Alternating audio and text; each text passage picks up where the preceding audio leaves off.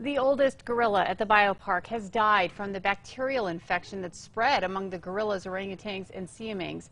Huerfanita, a 48-year-old female western lowland gorilla, was born at the BioPark in 1973. She lived for quite some time at the Bronx Zoo, but returned in 2006.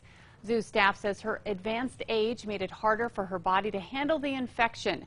Average life expectancy in captivity is 39 years.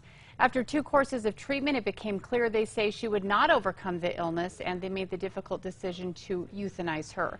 Last week, the BioPark's 32-year-old siamang named Brian died from the same infection. Zoo officials say most apes have responded well to treatment for the infection, but they are still keeping a close eye on 2 of them.